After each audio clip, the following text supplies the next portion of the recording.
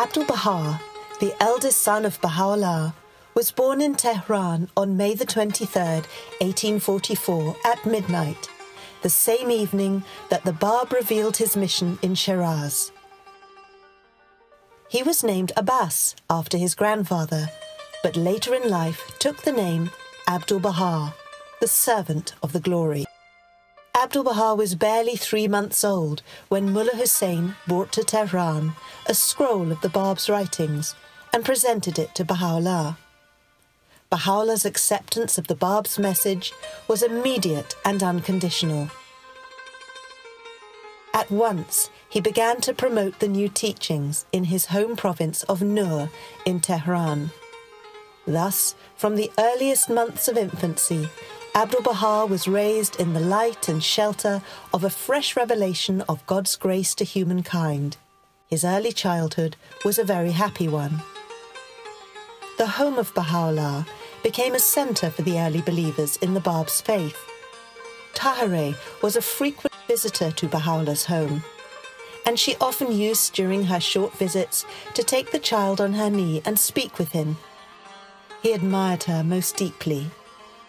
One visit of Tahereh's Abdu'l-Baha remembered with special clarity. He was sitting on her knee in his mother's private parlour. As the door of the room was open, they could hear, from behind the curtain, the voice of Vahid, who was talking and arguing with his father with fervour and eloquence about the signs and verses that bore witness to the advent of the new manifestation. Suddenly, Tahereh interrupted Vahid and, raising her voice, vehemently declared, "O Yahya, let deeds, not words, testify to thy faith if thou art a man of true learning. Cease idly repeating the traditions of the past, for the day of service, of steadfast action is come. Now is the time to show forth the true signs of God, to rend asunder the veils of idle fancy, to promote the word of God and to sacrifice ourselves in his path. Let deeds, not words, be our adorning."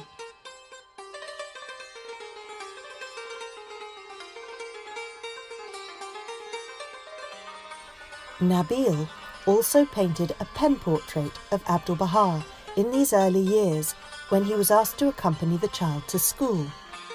I gladly consented, and as I was preparing to leave, I saw the most great branch. A child of exquisite beauty emerged from the room of his father. He descended the steps, and I advanced and stretched forth my arms to carry him. He told me, "We shall walk together," and he took my hand and led me out of the house. We chatted together as we walked hand in hand in the direction of the madrasa known in those days by the name of Palminar. As we reached his classroom, he turned to me and said, "Come again this afternoon and take me back to my home, for Isfandiar is unable to fetch me. My father will need him today." I returned to the madrasa in time to conduct the most great branch to his home.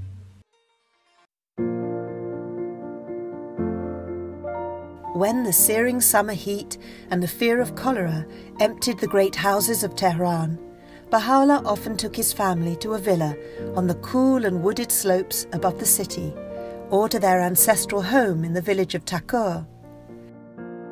The house was surrounded with a beautiful garden filled with flowers, fruit trees and flowering shrubs. It was here the young Abdu'l-Baha and his sister spent many happy hours. It was most probably here that Abdu'l-Baha learned to ride, a sport in which he delighted and in which he excelled. In Takur, Baha'u'lláh took his young son with him on horseback across the hills and through the villages that formed part of the extensive family estate. A story is recorded that one day Abdu'l-Baha went to see the thousands of sheep which Baha'u'lláh then owned. The shepherds, wishing to honour their young guest, gave a feast for him. At the close of the day, when he was preparing to go home, the shepherd advised him that it was customary to leave a present for the shepherds. Abdu'l-Baha told them that he had nothing to give. Yet the shepherd persisted that he must give something. Many years later, Abdu'l-Baha himself recounted the rest of the story in his own words. I was indeed in a dilemma, but thinking a moment, the idea came to me to give each shepherd a few sheep from our own flocks. I communicated the idea to the overseer, who was rather pleased with it, and it was announced in a solemn tone and immediately acted upon. When at last we reached home and my act of generosity was related to the Blessed Perfection, Bahá'u'lláh, he laughed very much over it and said, "We must appoint a guardian to protect our Aqā from his own liberality, else someday he may give himself away." Abdu'l-Baha, at a very early age, contracted tuberculosis.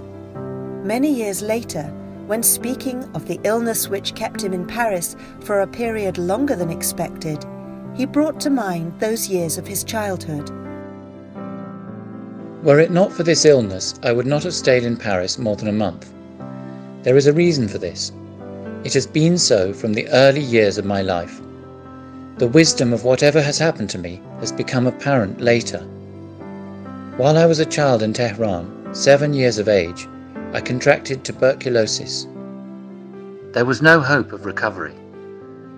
Afterwards, the wisdom of and the reason for this became evident.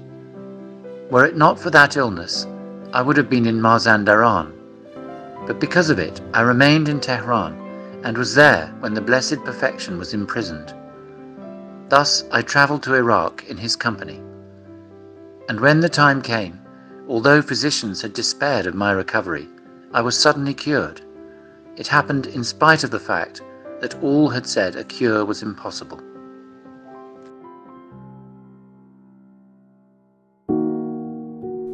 Abdu'l-Baha was only 8 years old when, in the wake of a desperate and futile attempt on the life of Nasruddin Shah by 2 half-crazed men, Baha'u'lláh was imprisoned and the Babis were ferociously persecuted. Baha'u'llah's house was pillaged, his lands and goods were confiscated, and his family reduced from opulence to penury. One day while in Europe, Abdu'l-Baha recalled the sufferings of those bleak times. In Tehran, we possessed everything at a nightfall, and on the morrow we were shorn of it all, to the extent that we had no food to eat. I was hungry, but there was no bread to be had. My mother poured some flour into the palm of my hand, and I ate that instead of bread. At that time of dire calamities and attacks mounted by the enemies, I was a child of 8. They threw so many stones into our house that the courtyard was crammed with them. Mother took us for safety to another quarter, and later asked me to go to my aunt's house and ask her to find us a few coins. I went, and my aunt did what she could. She tied a coin in a handkerchief and gave it to me. On my way home, someone recognized me and shouted, "Here is a Babi!" Whereupon the children in the street chased me. I found refuge in the entrance to a house and stayed there until nightfall. When I came out, I was once again pursued by the children, who kept yelling at me and pelted me with stones. When I reached home, I was exhausted. Mother wanted to know what had happened to me. I could not utter a word and collapsed.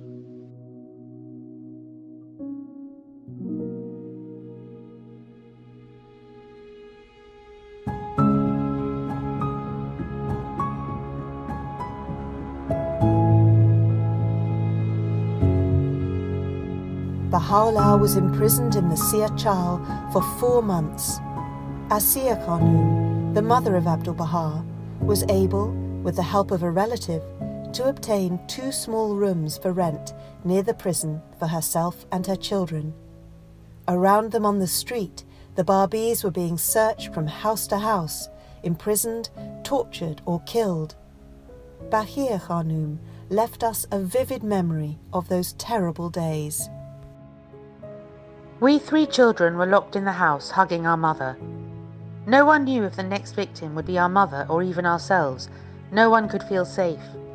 Our mother went out every day to bring food to our father, and the 3 of us remained hidden in the house, anxiously awaiting his return. I was only 6 years old, and I held in my arms, which were not so strong, little Mirza Mehdi.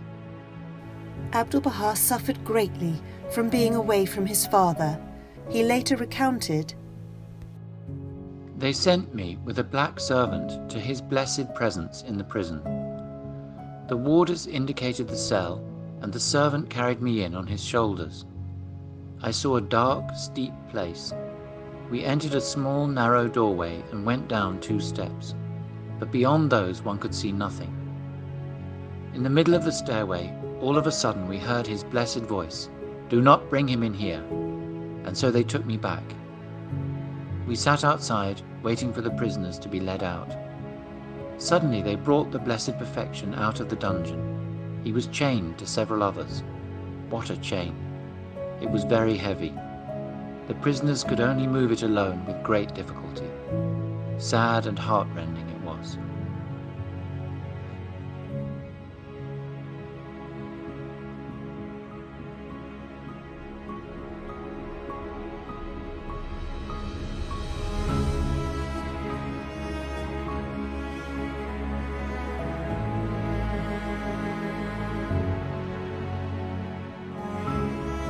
Bahá'u'lláh was so battered that he could not even walk.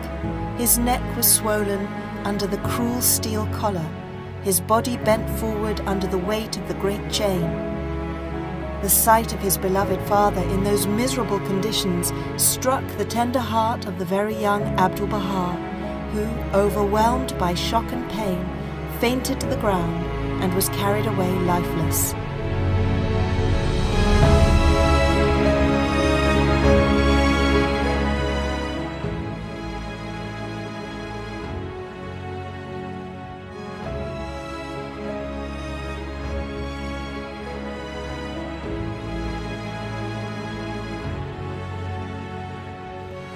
When Bahá'u'lláh was eventually released from prison, he came home to his family. He was unrecognizable. However, no sooner was the reunion achieved than the family suffered another cruel separation. They were being exiled from Iran to Baghdad.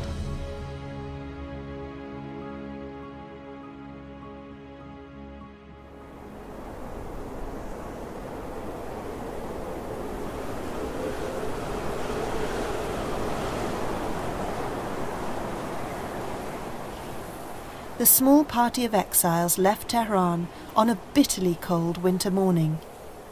3 months of exhausting travel now lay ahead, over bleak terrain and through mountain passes in a cold so intense that no one could speak, and ice and snow so abundant that it was impossible to move. They were all insufficiently clothed and suffered keenly from exposure. Abdu'l-Baha in particular was very thinly clad. Riding upon a horse, his feet, ankles and wrists were very much exposed to the cold, which was so severe that they became frostbitten and swollen and caused him great pain. Abdu'l-Baha felt the effects of that frostbite for the rest of his life. They arrived in Baghdad in April 1853 in a state of great misery. The sufferings of the family were indescribable. Abdu'l-Baha had left Tehran still suffering from tuberculosis.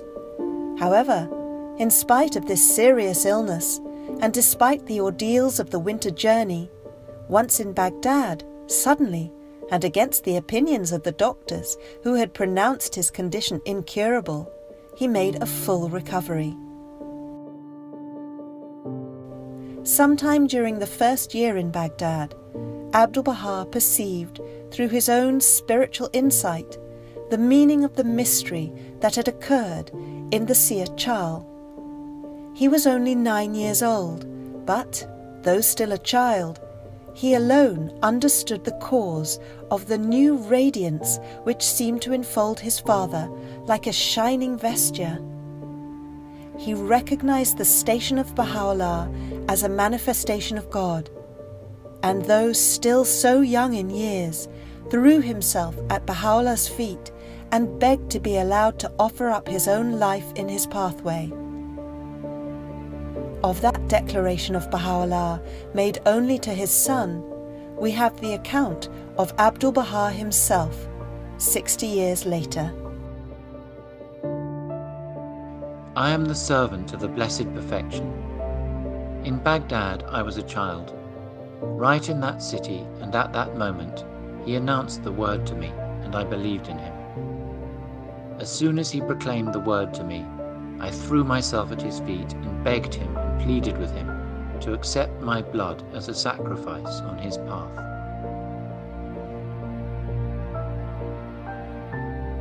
The sacrifice, at least of his life, was accepted and lasted for 57 years of prison and exile, in the restriction of which he was faithful to his servitude to God and to man, as incessant as the heartbeat. The Bab affirms that the first to believe in a manifestation of God is the essence of the fulfillment of the preceding dispensation, and thus Abdu'l-Baha, the first to believe with all his being in the mission of his father, was the most eminent representative of the virtues announced by the Bab.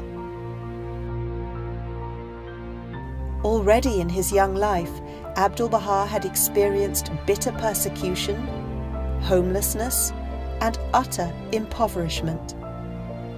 But when his beloved father went away to Sulaymaniyah, Abdu'l-Baha was desolate. He fell into great despondency. He would go away by himself, and when sought for, he would be found weeping, often falling into such a deep grief that no one could console him. His chief occupation was copying and committing to memory the tablets of the Bab. His childhood and youth was in all respects unusual. Horseback riding was the only diversion of which he was fond. Bahia Khanum, the sister of Abdu'l-Baha, has recounted, A year or more passed, when there came news of a dervish living in Sulaymaniyah. Abdu'l-Baha was quite certain that his father would return. The next day my father walked into the house. We hardly knew him. His beard and hair were long and matted. He really was a dervish in appearance. The meeting between my brother and his father was the most touching and pathetic sight I have ever seen. Abbas Effendi threw himself on the floor before him and kissed and embraced his feet, weeping and crying, "Why did you leave us? Why did you leave us?" while the great uncouth dervish wept over his boy. The scene carried a weight not to be expressed in words.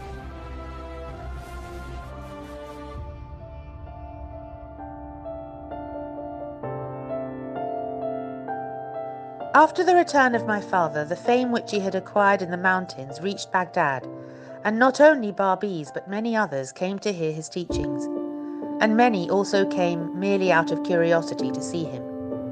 As he wished for retirement, these curiosity seekers were a great trouble and annoyance to him. This roused my brother, and he declared that he would protect his father from such intrusions. Accordingly, he prepared 2 placards, one for the door of his own room, which read, "Those who come for information may apply within. Those who come only because of curiosity had better stay away." The other for the door of his father's room, of which the purport was, "Let those who are searching for God come and come and come." Then he announced that he himself would first see those who came. If he found that they were genuine truth-seekers, he admitted them to his father's presence. Otherwise, he did not permit them to see him.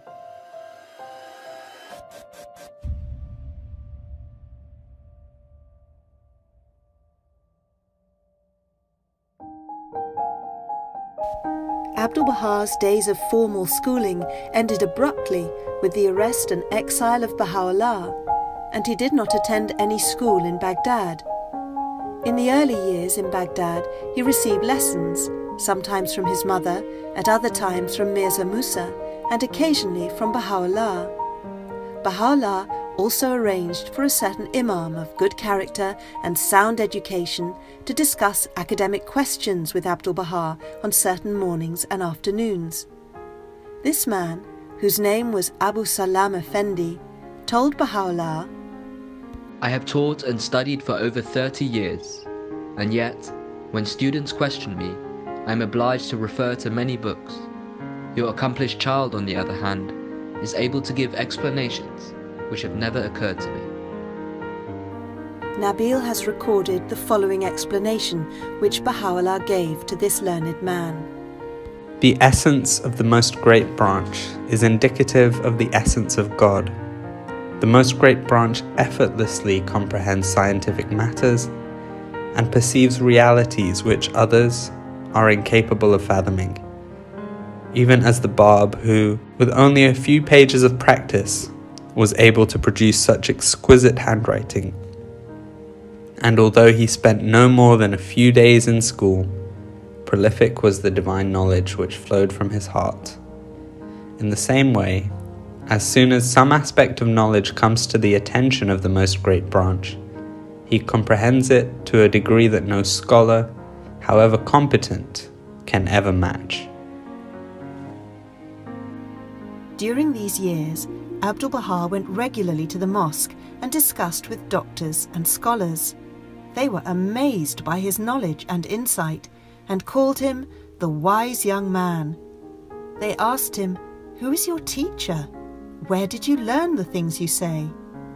He replied that it was his father who taught him. Even though he had never attended school, he was proficient in all the disciplines that educated children studied, which greatly amazed those who knew him. While Abdu'l-Baha was in his early teens, Bahá'u'lláh began to refer to his eldest son as the Master, and it was by this title that he began to be generally referred to amongst the believers in Baghdad. Mirza Mahmud-i-Kashani recounts the following incident which took place in Baghdad. I recall one day when Baha'u'lláh was in a garden which he occasionally used to visit. Someone referred to a certain individual as Agha. On hearing this, Baha'u'lláh was heard to say with a commanding voice, "Who is Agha? There is only one Agha, and he is the Most Great Branch."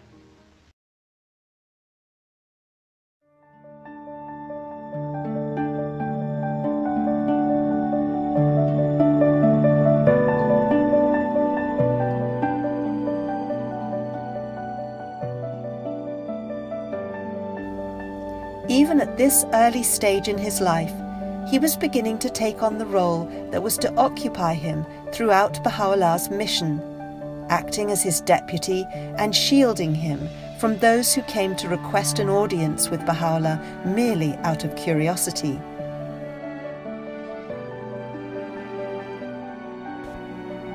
In those years, Baha'u'lláh also gave Abdu'l-Baha the title Mystery of God. In describing the role of Abdu'l-Baha as the centre of the covenant, Adib Tahazadeh writes, "It would be a mistake to consider Abdu'l-Baha as an ordinary human being who persevered in his efforts until he emptied himself of selfish desire and consequently was appointed by Baha'u'lláh as his successor. Such a concept is contrary to the belief of those who have embraced the faith of Baha'u'lláh. Abdu'l-Baha was created by God for the sole purpose of becoming the recipient of God's revelation in this age. We shall never know his real station because he was the mystery of God, a title conferred upon him by Baha'u'lláh. He was the priceless gift of Baha'u'lláh to mankind.